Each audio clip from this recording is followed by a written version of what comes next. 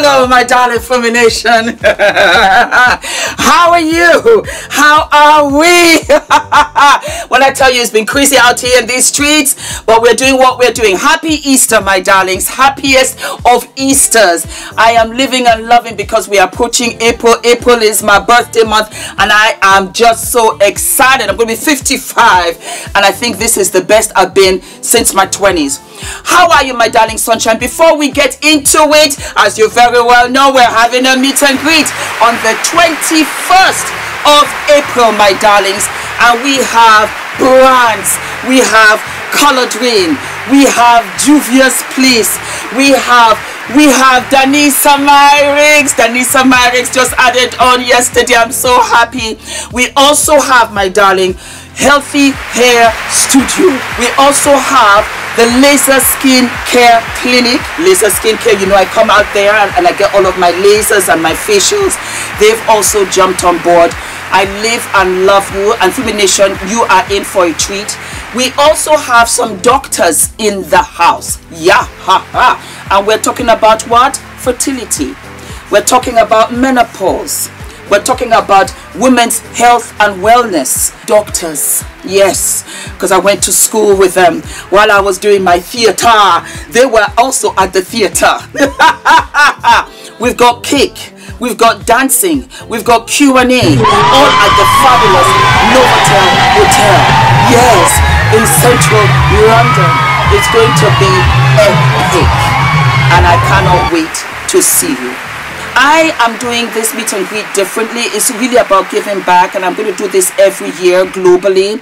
And so we have non-profit organization for women that have come out of relationships that did not serve them, and they're coming out too. And I said, come on through, mama. We have special guests of that day, and this is all at the Novotel Hotel and then some. We're cutting cake, we're dancing, we're going to have Q&A, we're going to have pictures together. It's going to go quick. It's going to go quick. It's from 1 to 5, but I can see it really going quick. It's going to be fabulous. The tickets are flying. I am not worthy. Every year, you know, I think about this. Oh, will they buy? And then we are over halfway done. Once we hit capacity, we've hit capacity, and there's nothing I can do. I am so sorry. It means I have to go bigger next year. But once we hit, that's it. The hall is huge, and we're over halfway. Over halfway. So get your tickets, my darling. I love you so very much, and I cannot wait to see you on the day. Moving along, let's chat. So Diddy is hot. Diddy is all over the place. It's all about Diddy this week. All about Diddy Pooh.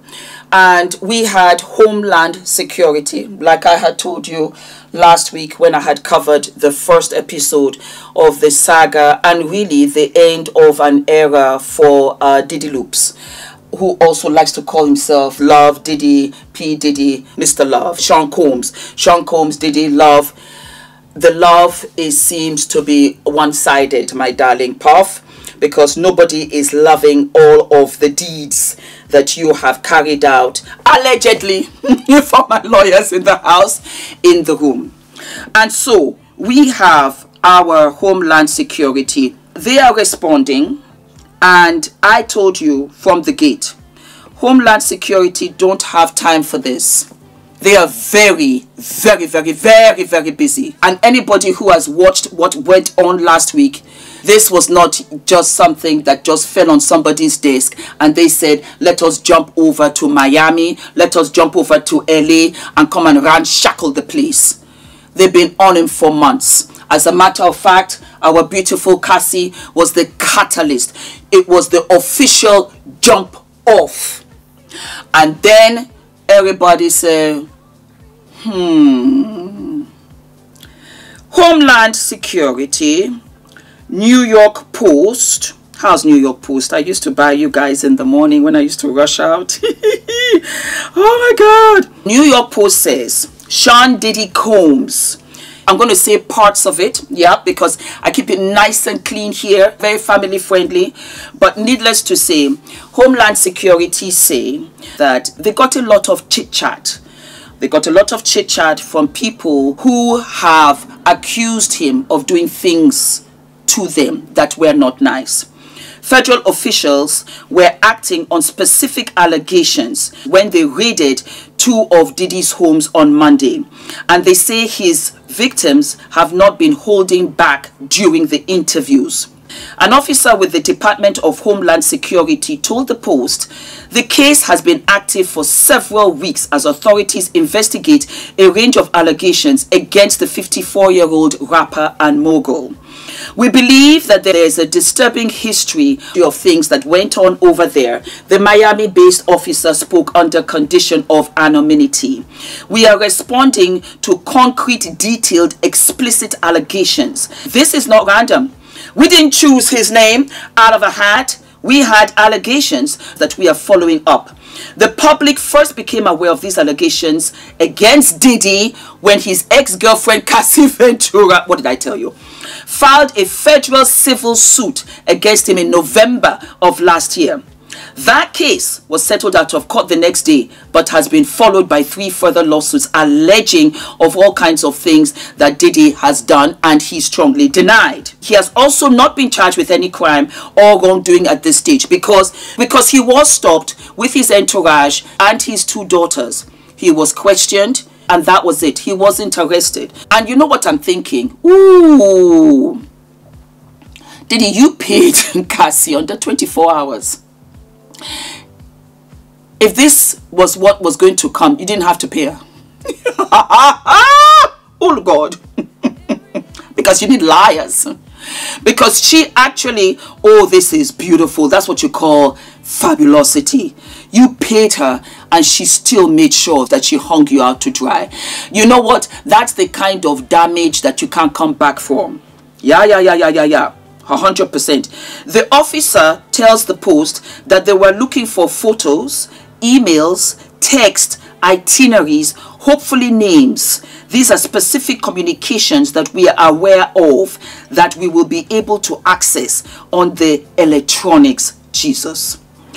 The multi-agency investigation is being spearheaded by the U.S. Attorney's Office for the Southern District of New York. Monday's search was executed by Homeland Security investigators. In a statement Tuesday, Dyer described the DHS raids as a gross overuse of military-level force, as search warrants were executed at Mr. Combs' residencies and vowed Diddy would clear his name. In addition to the search, authorities are interviewing witnesses, including 3 women and a man. DHS operative said those who have been interviewed for the investigation have been very thorough and detailed. You see, they know when somebody is lying, and I'm talking about the people that they're interviewing. And when you have consistency upon consistency upon consistency, and all of them are kind of saying the same thing at around the same time, around the same scenario, they have to look at it. I am under the impression that they've separated all of them, that they have interviewed them over time, and they have not skipped a beat on what they're saying. You have to look at it. For me, like I said, I'm about the children. The children, I think half of his children are adults, but they're his children. This is the sins of the father. Combs, King, and Justin are 30 and 28 old, adults. But it's still the sins of the father. It's not their crime. And if they went along with him, look at who was in front of them to guide them. It is just, it's a hot mess. A black, baby.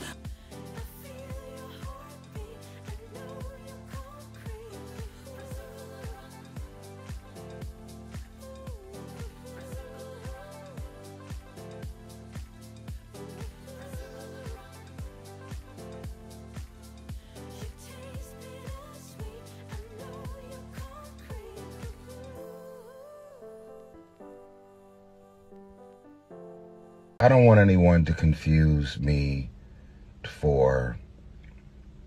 last night before I went to sleep, I was praying. I found myself praying for Diddy's kids. I was thinking about Justin and Christian Combs. and thinking about the twins who go to school with my daughter. My daughter and his twins have been at pretty much every birthday party. And then I'm just thinking to myself, see, a lot of people will go after Diddy, beat him down for whatever he's either did or being accused of, allegedly. And then it's all about him, right? And I was thinking about the family. I was thinking about the kids. I was thinking about the stress of yesterday. I went home and all of a sudden I'm in handcuffs at the house. It's just trying my best to see things through the lens of the kids, not just him specifically. And then I wanted him to know, irregardless of what he's being accused of and going through, as Minister Louis Farrakhan said, when a man is down, don't laugh at him. Don't make a mockery of him. Don't beat him down. Don't beat him down with your words. You don't have to agree with what somebody did. You don't have to even want to be associated with what somebody did. But everybody deserves prayer. Look at who is wishing this dude fail. You know what I'm saying? It's his own people. It's his own people cheering him, laughing, and Diddy did it and coming up with new slogans for him. It's his own people, man. Like, so take note of this. Man, you would think the motherfucker, he thought a year or two ago when we were popping Ciroc, he thought that we would ride or die for him, man. Like, he thought that the world of hip hop would stay down and over, you know, especially without him having a case. Like, especially without him having a case, he would think, hey, if they're gonna ride for me, I live for this hip hop shit. I lived and died this shit. The hip hop community is gonna ride for my innocence. He would assume, I'm sure. Say if he did that, then whatever he get. But so far, I haven't seen no criminal charges. So out for that, I'ma just sit back and hope for the best, you know. I don't want to see nobody go down, man. And for people to celebrate that, love that, want to see that. I'm going to max out in your campaign. Matter of fact, I'm going to generate a couple $100,000 or $1 million to put in your campaign. You win the seat. You then call up the president. President then say, hey, look here, man, nominate. So now you got the state judge. So then now you black man who don't own these people company, you want to talk all your cash money and you want to go after these people. What ends up happening? They start the smear campaign because they down with the media. They got to smear you before you go into the courtroom of your peers. They go, okay, we can't settle with this dude. We'll have no voice of reason. He want to act crazy. Now we're going to go after you. Now we're going to call up our same senator. Hey, man, I need you, man, go issue a search warrant, man. I need you to drag this hood. That's what we call it. I want you to drag this. I want you to have all kind of allegations. So by the time he come in this courtroom, he going to wish he know we're going to take every dime you got. Because we made you. You didn't make us. I'm going to break you out to the lowest term. That's how they go, boss. So when you people that put that bread in your pocket that made you, they're gonna take you down to the lowest terms. Sound like the movie Scarface. Bingo. That's how they do. So you go, they done smeared your name. By the time you get in the courtroom, you lost already because you're sitting up there with a jury looking at you and you're trying to sue this major corporation, this major respectable corporation, and they're going to say how many people they employ, how many people, and half the people on the jury. You getting ready to sue them, and they done made you, through the media, they done made you a crazy man. They done made you everything that you're not. I'm black all the way. But if you do wrong in our black community, we will push you out. So for my brothers out here, be quiet. Be quiet because you have children. That's where this all comes from. Everything for me comes to the children. The children, the innocent, the helpless. Those children are, on all costs, have to be protected. Be quiet. Be quiet. Let's sit. Let's wait. Because it goes on in our black community and we shut our eye to it. You can't do that. Because then you are now, and that is what has been happening, you've been feeding the monster. And what about these innocent ones? That's just not on any level. Needless to say, I am living and loving Homeland Security. They've gone on. Yeah. They've gone on to say, you know what? While we are on that, we are going to subpoena all flight chartered, yes, companies that deal with Diddy. Fed subpoena flight charter companies used by Sean Diddy Combs amid probe. I said, no, they did not. They say, yes, we did. We are going to the bottom of this. Fed subpoena multiple companies after Miami and LA raids. The raids on Diddy's homes are just the start. The feds are issuing subpoenas to companies doing business with him, aiming to identify anyone with info pertinent to all kinds of unsavory situations. This is one of the reasons why he got rid of Revolt. I'll say this to Homeland Security: check him. Strip that place bare. You're right. You know, I feel some kind of way, the way it looks for the aftermath. Strip it bare, because you already know that he's been dumped a lot of stuff off. Allegedly he's gotten rid of stuff. And I say that because he got rid of Revolt. I almost feel as if he knew it was coming. He knew when Cassie said it. I mean, sister girl and all of my brothers out there, I am living and loving. I have a little treat for you at the end of this. For my FUMINATION brothers, because you guys have now, you used to be like 1%, half percent. You're now 10%. You're now 15%. You're now 20%. 20% FUMINATION men. So I have to address you as such. Hello, sir. What's up, brass? How you doing, king? I live, I love. I live, I love. I have to find a little slogan for us. Needless to say, brothers out here and sisters out here, you cannot tell me that when Cassie came out here in these social media streets and said what she said in November, that none of us looked and said, say what now? It was so shocking. It was so shocking that I was left speechless. I was left speechless because I was like, I don't know how homegirl can come out here and this is kind of sort of a lie. It was a bit much for me. This is where it's all coming from. As we were sitting down and shocked, that was how the feds were shocked.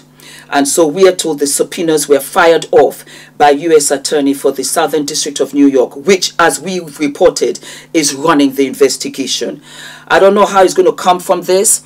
I don't know how he's going to move on from this. I pray for you, Puff. I pray for you that you find solace in alleged things that perhaps you might have done.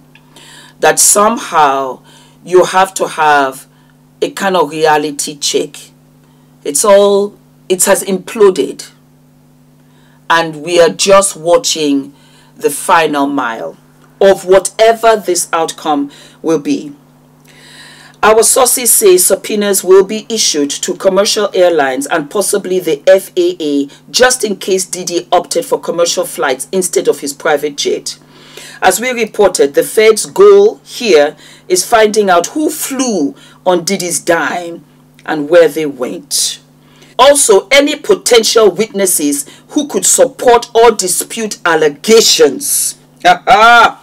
It'll be particularly intriguing to see if people who've sued Diddy were on those planes. What's more, we're told the subpoenas will enable feds to gather more intel about the nature of Diddy's involvement in those various businesses. My God. So you know what? On top of what he's being accused of, that little stuff that you've been getting away with is all going to come out in the wash. That is why I'm saying, Diddy, you are better cooked than a turkey on Thanksgiving. There's no way you're going to escape because everything is going to come out. I don't know. I do not know. But here it is. And the feds have responded to say, we don't have time for this. While I've got your attention, we're subpoenaing. Yes, we've put out subpoenas for all of the flights, private jet companies, and we're looking for witnesses that will come out here and do the right thing. Case in point, we're not going nowhere. Gee, I guess so. All right, I'm getting your letters in New York. You better say thank you to Ronke. Ronke is doing fabulous. She said, for me, my God. They called her and they said, come and take the packages. Hundreds of them. And I'm living and loving. And she sits down and she opens them, because I say open them for me so I can start reading one or two. And this is super special to me. And I want to say thank you, my darlings. You don't even know. So this, my darling, is by Emmanuel Lewis. He says, hello, Mrs. Vold. My name is Emmanuel. And my mom, Vivian Jackson, informed me of you. She watched your show. And I just recently started watching your YouTube videos. She's 65, so she's probably watching the self-care videos. I, on the other hand, enjoy the celebrity news. I also like dieting and interview reviews on Club Shay Shay, Cat Williams, Denzel Washington, and etc. I went to nursing school after the military. Oh, wow. And now I'm doing travel nursing. I wanted to start a business a year ago, and I combined two things I like: video games and coffee. So I came up with the name Controller Ola. Controller with milk. I was particular about the supplies, and now sell gourmet coffee and loose leaf tea online, which is video game themed. The only social media I've used was Facebook, and I've never considered myself an entrepreneur. You are now, my darling brother Emmanuel. Last year has been a learning process in business, marketing, etc. If you don't mind, I sent you some coffee and tea. I'm wanting to learn some tips from you in marketing online. Any help would be appreciated. And sincerely, Emmanuel Lewis, controllerola@gmail.com. And this is his logo right here. I will do everything in my power to help you, my darling Emmanuel, brother Lewis. I love you. You're such a sweetheart. I loved this. Ronke read it to me, and we just thought you're amazing. Say hello to your mama. She's only 65, so she's only 10 years older than me, so we're very close in age. So you're like my son. Let me give you the maximum respect, because military you served, and so you kept all of us home safe here. And in so doing, we have to show our appreciation. I'm going to put everything up here, and I'm going to put up the coffees. I don't drink coffee. I'm not a coffee drinker, but I love coffee ice cream, and I also love tea. FUMINATION brothers and sisters, let's support brother Emmanuel Lewis. For those of you that want me to recite your letters and promote your businesses, that is what this platform is about. All I ask is for you to follow me on Instagram, follow me on TikTok, follow me on YouTube, and you buy my t-shirts. They're not out yet, but you buy a t-shirt so that I can see you. Business, business, business. You guys deserve to have your businesses, and that's what it is. You have a platform, and Emmanuel, might I add, this is your platform. FUMINATION is your platform. FUMINATION men, FUMINATION boys, FUMINATION children. We want to build playgrounds. We want to build communities. We want to have coffees and teas in the morning. I want to holler at you. God bless you, my brother. God bless you. I'm so, so proud of you. And you keep on with your letters. Keep on with your emails. You send me emails all the time. I know I'm overloaded, but I love you guys so much. Keep on sending. Just know that you have to follow all of my social media platforms, and I'm on Facebook too. I think I put a link so you see where I'm at. Instagram, TikTok, because I put all of the mini videos of these episodes there as well. Emmanuel, God bless you. Emmanuel Lewis. Let's not forget the name. Controller Ola. Very, very good. And I like it. I like the brand. I like the coffee, and I like video games. Adrian loves video games. All of my love, FUMINATION, and I'll see you what? I'll see you sooner than later. Happy Easter. Mwah. Bye, Ma.